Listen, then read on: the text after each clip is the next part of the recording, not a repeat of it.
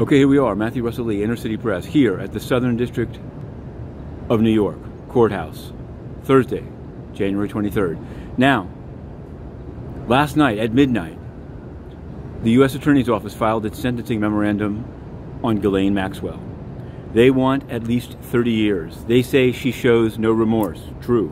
They say that she got special privileges in prison. Tell me more, because there were a lot of complaints from her. In any event, the sentencing will be next Tuesday, the 28th of June at 11 a.m. We'll be live tweeting it. And there's a dispute about which victims can speak, with Maxwell saying that some victims are not in the right time frame. Victims, but not in the right time frame. Or probably not admitting they're victims. In other news, now this will go faster. Lev Parnas, you may have heard of him.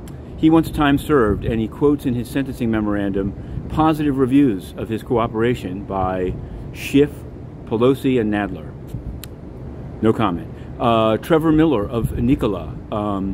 His trial is supposed to begin July 18th, and we're all geared up to cover it.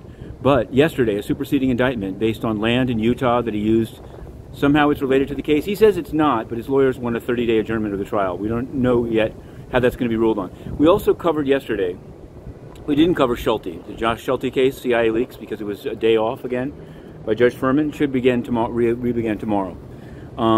But we did cover a D.C. case then, Victoria Charity White.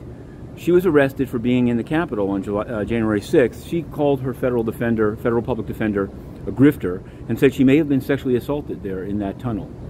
Speaking of sexual assault, check it out. Speaking of sexual assault, the United Nations specializes in it. We published exclusively audio that the Secretary General, Antonio Guterres, covered up one of his cronies shoving his hands down the pants of a senior UN official, a woman, and he covered it up.